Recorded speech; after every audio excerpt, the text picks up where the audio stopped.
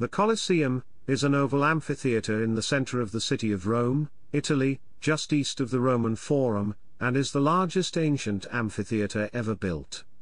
Construction began under the Emperor Vespasian in 72 and was completed in AD 80 under his successor and heir, Titus. Further modifications were made during the reign of Domitian. The three emperors that were patrons of the work are known as the Flavian dynasty, and the amphitheatre was named the Flavian Amphitheatre by later classicists and archaeologists for its association with their family name. The Colosseum is built of travertine limestone, tuff, and brick-faced concrete. The Colosseum could hold an estimated 50,000 to 80,000 spectators at various points of its history over the centuries, having an average audience of some 65,000. It was used for gladiatorial contests and public spectacles such as mock sea battles, animal hunts, executions, reenactments of famous battles, and dramas based on Roman mythology. The building ceased to be used for entertainment in the early medieval era.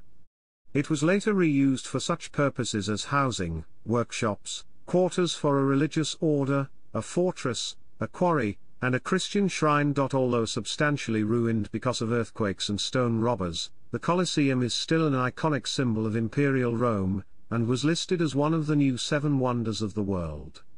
It is one of Rome's most popular tourist attractions and also has links to the Roman Catholic Church, as each Good Friday the Pope leads a torchlit way of the cross procession that starts in the area around the Colosseum. The Colosseum is also depicted on the Italian version of the 5-cent euro coin. Chapter 1, Name. Originally, the building's Latin name was simply the Latin, Amphitheatrum, lit. Amphitheatre. Though the modern name Flavian Amphitheatre is often used, there is no evidence it was used in classical antiquity. This name refers to the patronage of the Flavian dynasty, during whose reigns the building was constructed, but the structure is better known as the Colosseum. In antiquity, Romans may have referred to the Colosseum by the unofficial name Amphitheatrum Caesarium, but this name may have been strictly poetic as it was not exclusive to the Colosseum. Vespasian and Titus, builders of the Colosseum, also constructed an Flavian amphitheatre in Puteoli. The name Colosseum for the amphitheatre is attested from the 6th century, during late antiquity. The name Colosseum is believed to be derived from a colossal statue of Nero on the model of the Colossus of Rhodes. The giant bronze sculpture of Nero as a solar deity was moved to its position beside the amphitheatre by the Emperor Hadrian. The word Colosseum is a neuter Latin noun formed from the adjective colosseus, meaning gigantic or Colossian. By the year 1000 the Latin name Colosseum had been coined to refer to the amphitheatre from the nearby Colossus Salice. The spelling was sometimes altered in medieval Latin. Colosseum and Colosseum are attested from the 12th and 14th centuries respectively. In the 12th century, the structure was recorded as the Amphitheatrum Colossei, Amphitheatre of the Colossus. In the High Middle Ages, the Flavian Amphitheatre is attested as the late 13th century Old French, Colosse, and in Middle French as Colosseum by the early 16th century, by which time the word could be applied to any amphitheatre.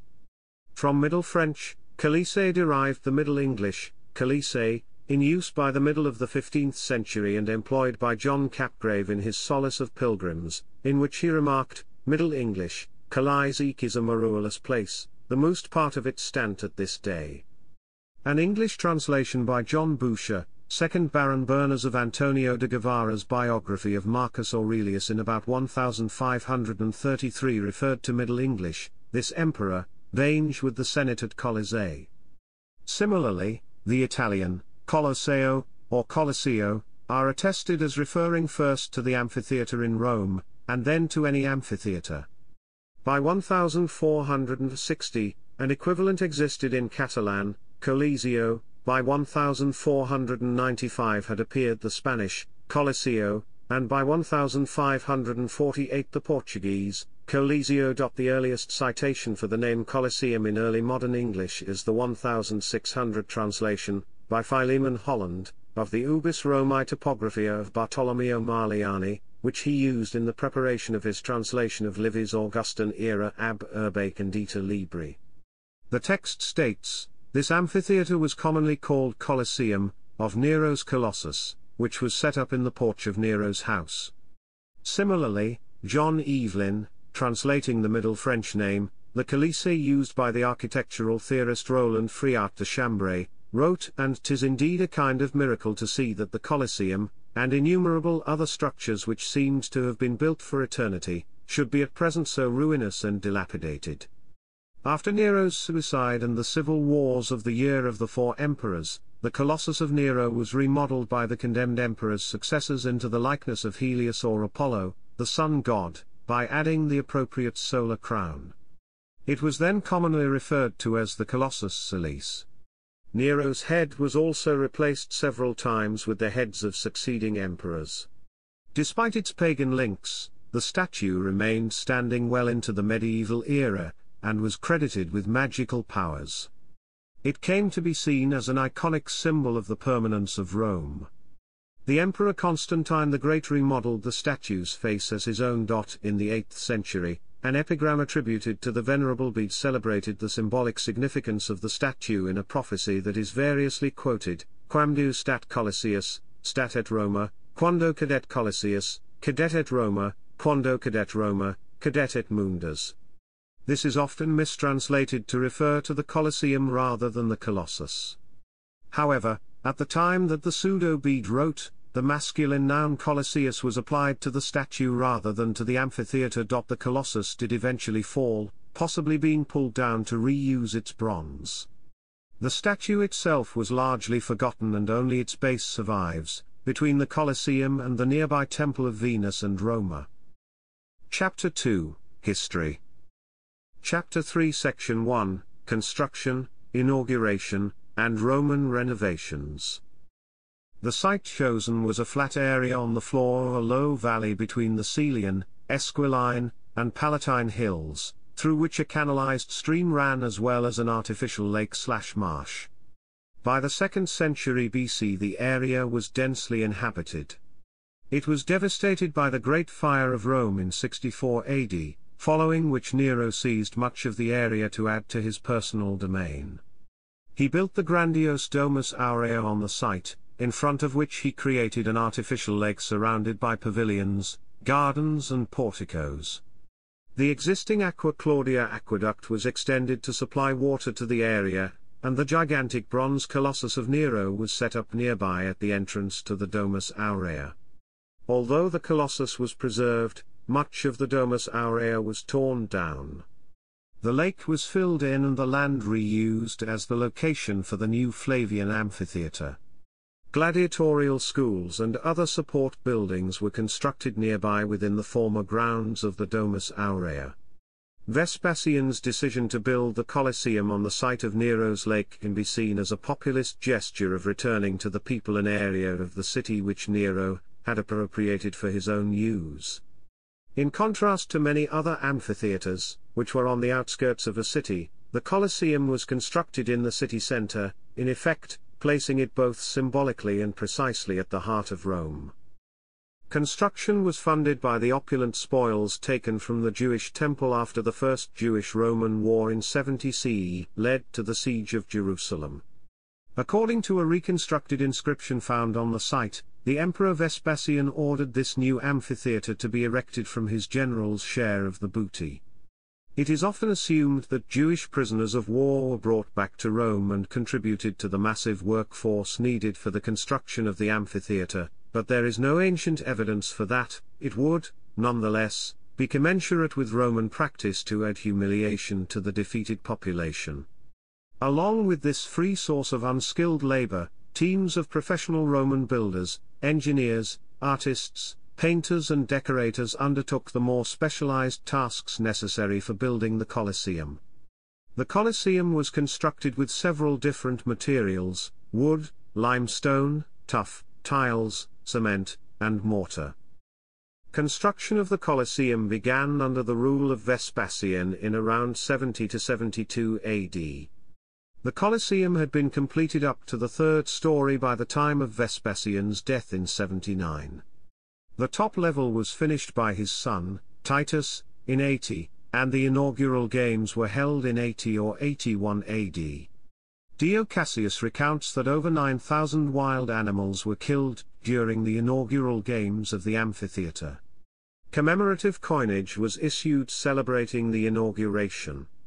The building was remodeled further under Vespasian's younger son, the newly designated Emperor Domitian, who constructed the Hypogeum, a series of tunnels used to house animals and slaves.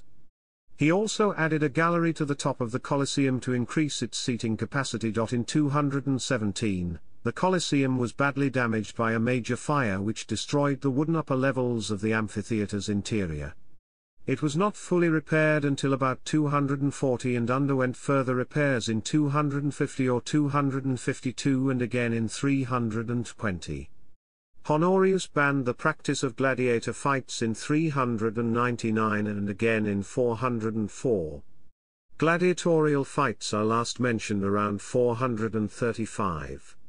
An inscription records the restoration of various parts of the Colosseum under Theodosius II and Valentinian III, possibly to repair damage caused by a major earthquake in 443. More work followed in 484 and 508. The arena continued to be used for contests well into the 6th century.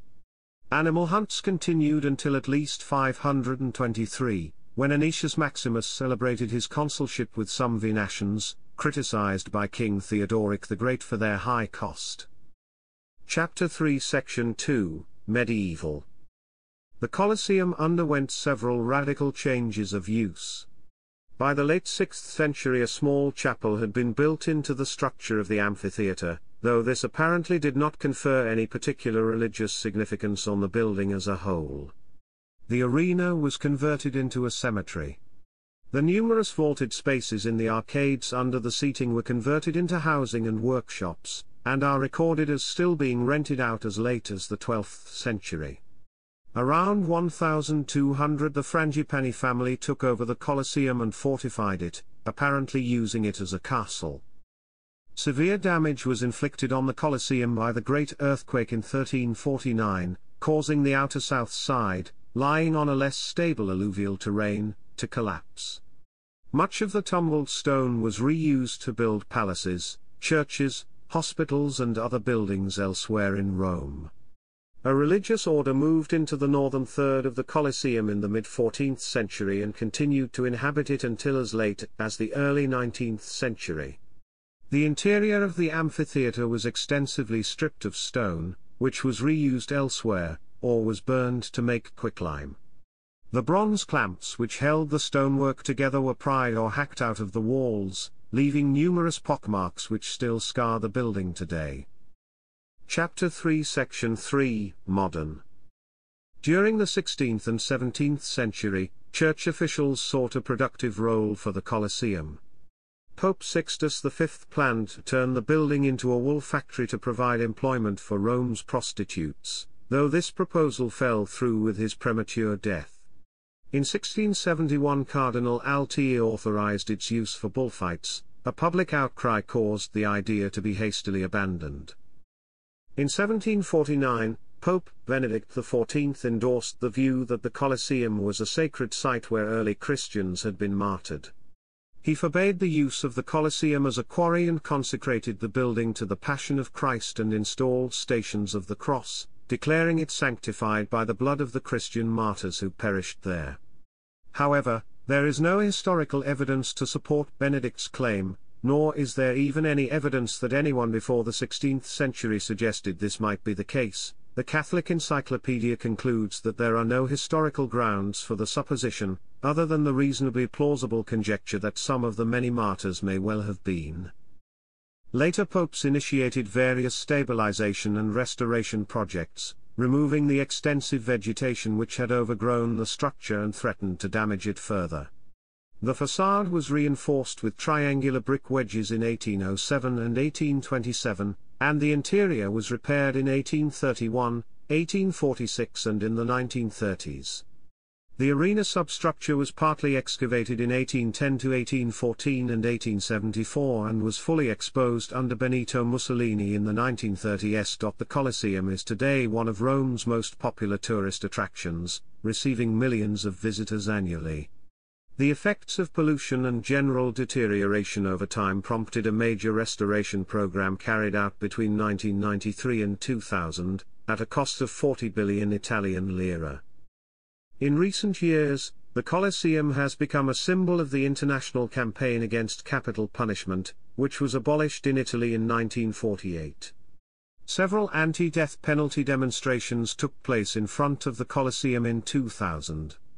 Since that time, as a gesture against the death penalty, the local authorities of Rome changed the color of the Colosseum's nighttime illumination from white to gold whenever a person condemned to the death penalty anywhere in the world gets their sentence commuted or is released, or if a jurisdiction abolishes the death penalty.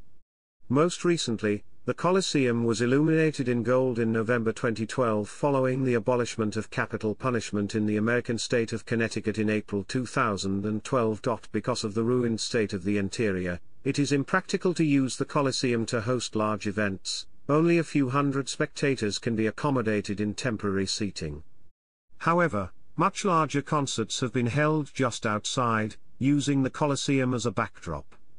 Performers who have played at the Colosseum in recent years have included Ray Charles, Paul McCartney, Elton John, and Billy Joel. Chapter 3, Physical Description. Chapter 4 Section 1, Exterior. Unlike earlier Greek theatres that were built into hillsides, the Colosseum is an entirely freestanding structure. It derives its basic exterior and interior architecture from that of two Roman theatres back to back. It is elliptical in plan and is 189 meters long, and 156 meters wide, with a base area of 24,000 square meters. The height of the outer wall is 48 meters. The perimeter originally measured 545 meters. The central arena is an oval 87 meters long and 55 meters wide, surrounded by a wall 5 meters high, above which rose tiers of seating. The outer wall is estimated to have required over 100,000 cubic meters of travertine stone which were set without mortar. They were held together by 300 tons of iron clamps. However, it has suffered extensive damage over the centuries, with large segments having collapsed following earthquakes.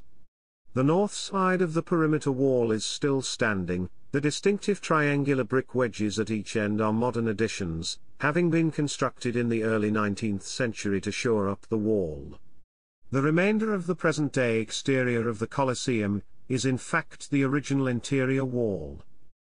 The surviving part of the outer wall's monumental facade comprises 3 stories of superimposed arcades, surmounted by a podium on which stands a tall attic, both of which are pierced by windows interspersed at regular intervals.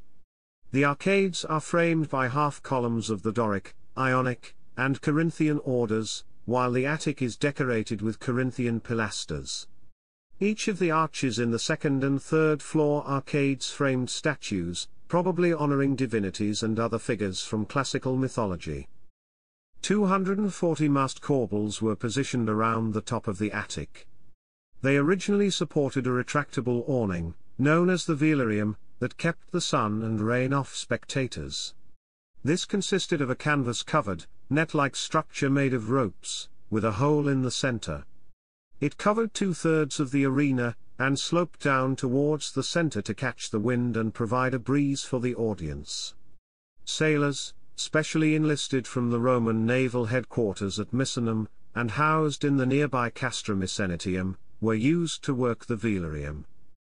The Colosseum's huge crowd capacity made it essential that the venue could be filled or evacuated quickly. Its architects adopted solutions very similar to those used in modern stadiums to deal with the same problem. The amphitheatre was ringed by 80 entrances at ground level, 76 of which were used by ordinary spectators. Each entrance and exit was numbered, as was each staircase. The northern main entrance was reserved for the Roman emperor and his aides, whilst the other 3 axial entrances were most likely used by the elite. All 4 axial entrances were richly decorated with painted stucco reliefs, of which fragments survive. Many of the original outer entrances have disappeared with the collapse of the perimeter wall, but entrances 23 to Lei survive. Spectators were given tickets in the form of numbered pottery shards, which directed them to the appropriate section and row. They accessed their seats via vomitoria, passageways that opened into a tier of seats from below or behind. These quickly dispersed people into their seats and, upon conclusion of the event or in an emergency evacuation, could permit their exit within only a few minutes. The name vomitoria derived from the Latin word for a rapid discharge, from which English derives the word vomit. Chapter 4 Section 2, Interior Seating.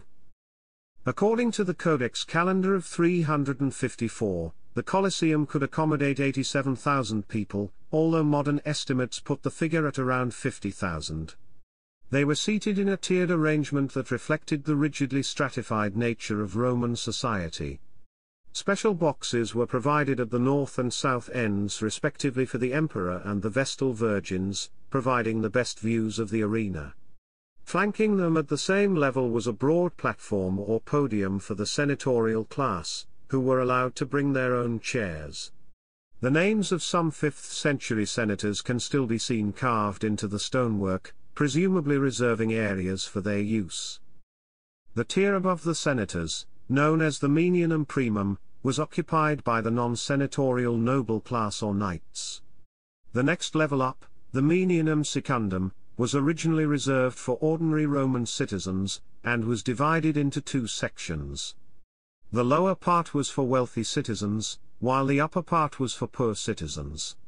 Specific sectors were provided for other social groups, for instance, boys with their tutors, soldiers on leave, foreign dignitaries, scribes, heralds, priests and so on. Stone seating was provided for the citizens and nobles, who presumably would have brought their own cushions with them. Inscriptions identified the areas reserved for specific groups. Another level, the Menianum Secundum in Legnace, was added at the very top of the building during the reign of Domitian. This comprised a gallery for the common poor, slaves and women.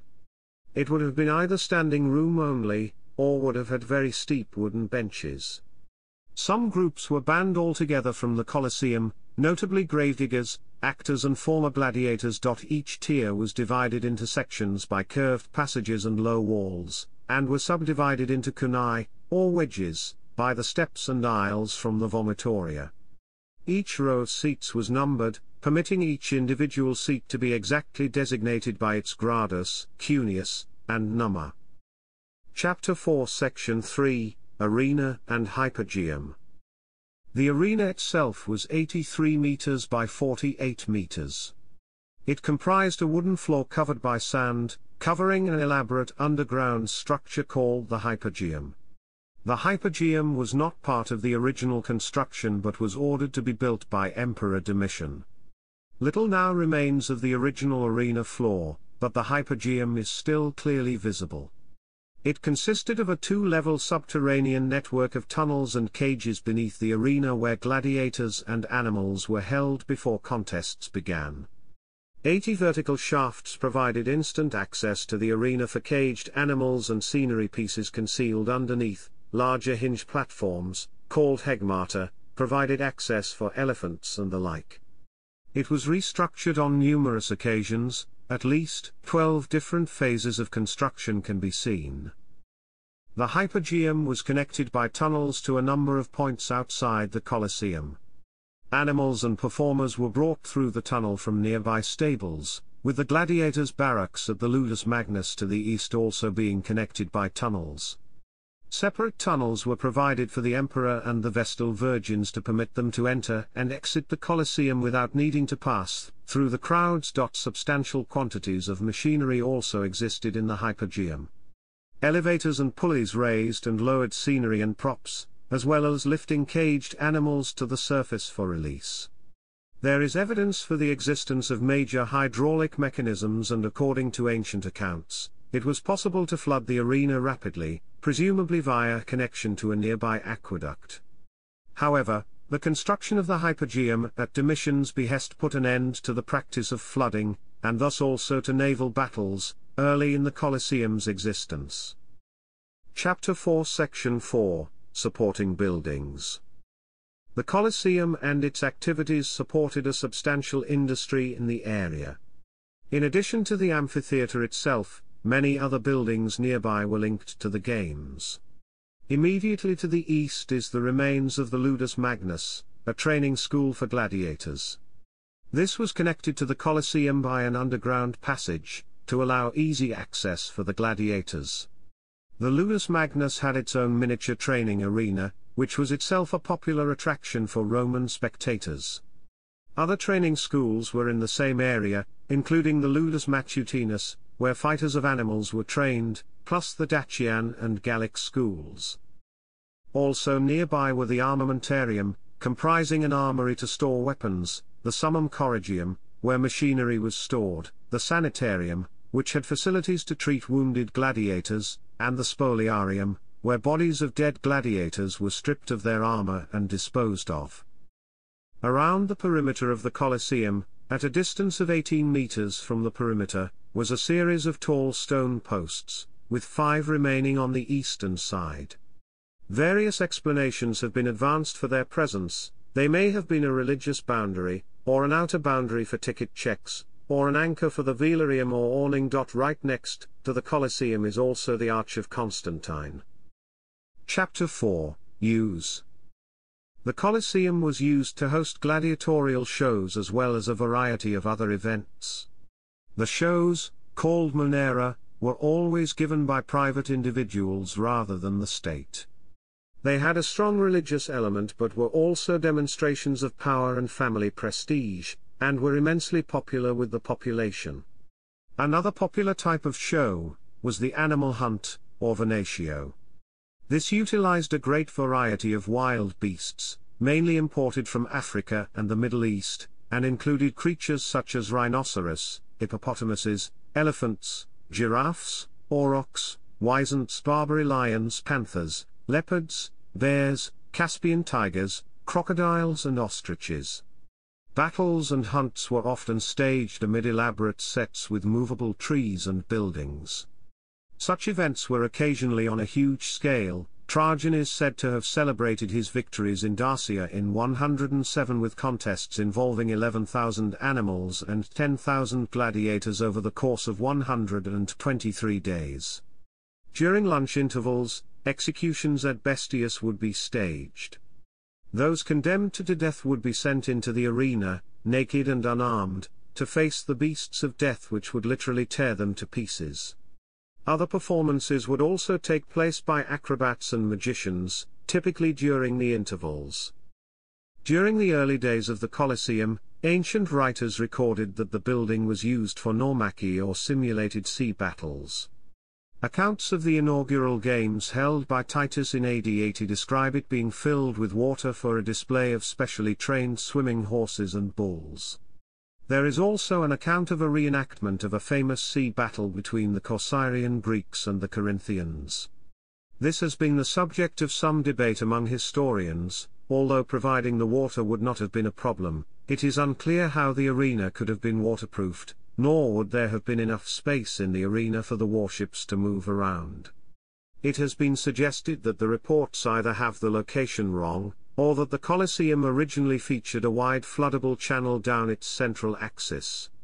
Sylvae or recreations of natural scenes were also held in the arena. Painters, technicians and architects would construct a simulation of a forest with real trees and bushes planted in the arena's floor, and animals would then be introduced. Such scenes might be used simply to display a natural environment for the urban population, or could otherwise be used as the backdrop for hunts or dramas depicting episodes from mythology.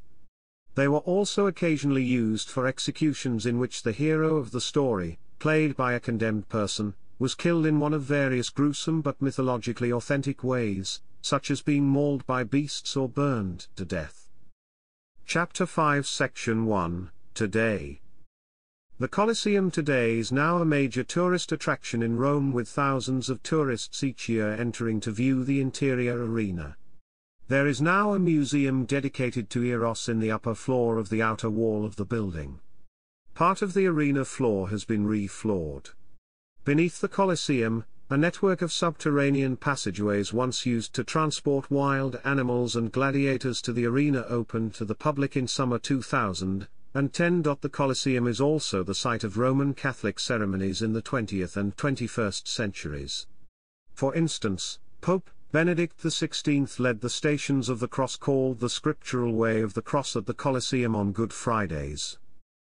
Chapter 5 Section 2 Subsection 1 Restoration. In 2011, Diego della Valle, head of the shoe firm Tod's, entered into an agreement with local officials to sponsor a €25 million restoration of the Colosseum. Work was planned to begin at the end of 2011, taking up to 2.5 years. Due to the controversial nature of using a public-private partnership to fund the restoration, work was delayed and began in 2013. The restoration is the first full cleaning and repair in the Colosseum's history. The first stage is to clean and restore the Colosseum's arcaded facade and replace the metal enclosures that block the ground-level arches. Taking 3 years, the final product of this work was unveiled the 1st of July 2016, when the Italian Minister of Culture, Dario Franceschini, also announced that the funds have been committed to replace the floors by the end of 2018. These will provide a stage that Franceschini says will be used for cultural events of the highest level. The project also plans to create a services center and to restore the galleries and underground spaces inside the Colosseum. New to tours of the restored marvel beginning the 1st of November 2017, the top 2 levels have been opened for guided visits. The 4th level held the marketplace, and the top 5th tier is where the poorest citizens, the plebeians, gathered and watched the show, bringing picnics for the day-long event. Chapter 5 Significance in Christianity. The Colosseum is generally regarded by Christians as a site of the martyrdom of large numbers of believers during the persecution of Christians in the Roman Empire, as evidenced by church history and tradition. On the other hand, other scholars believe that the majority of martyrdoms may have occurred at other venues within the city of Rome, rather than at the Colosseum, citing a lack of still intact physical evidence or historical records.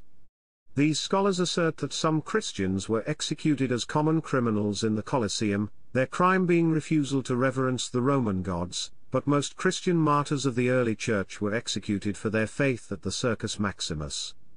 According to Irenaeus, Ignatius of Antioch was fed to the lions in Rome around 107 AD, and although Irenaeus says nothing about this happening at the Colosseum, tradition ascribes it to that place. In the Middle Ages, the Colosseum was not regarded as a monument, and was used as what some modern sources label a quarry, which is to say that stones from the Colosseum were taken for the building of other sacred sites.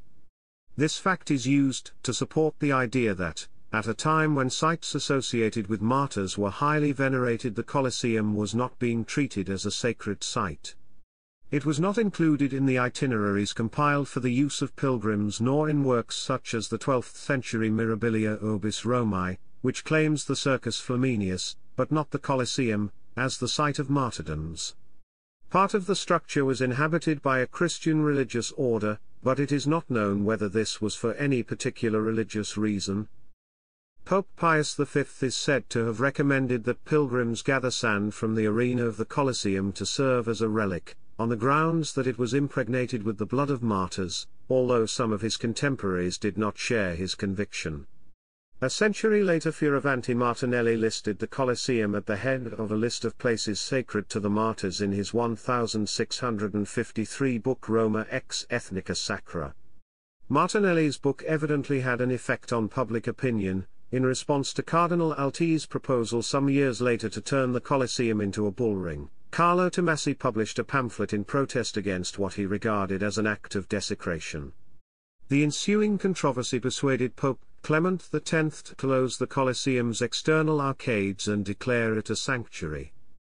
At the insistence of Saint Leonard of Port Morris, Pope Benedict XIV forbade the quarrying of the Colosseum, and erected stations of the cross around the arena, which remained until February 1874. Benedict Joseph Labre spent the later years of his life within the walls of the Colosseum, living on alms, before he died in 1783. Several 19th-century popes funded repair and restoration work on the Colosseum, and it still retains its Christian connection today. A Christian cross stands in the Colosseum, with a plaque, stating, "The amphitheatre, one consecrated to triumphs, entertainments, and the impious worship of pagan gods, is now dedicated to the sufferings of the martyrs purified from impious superstitions." Other Christian crosses stand in several points around the arena, and every Good Friday the Pope leads a Via Crucis procession to the amphitheatre. Chapter 6, Flora.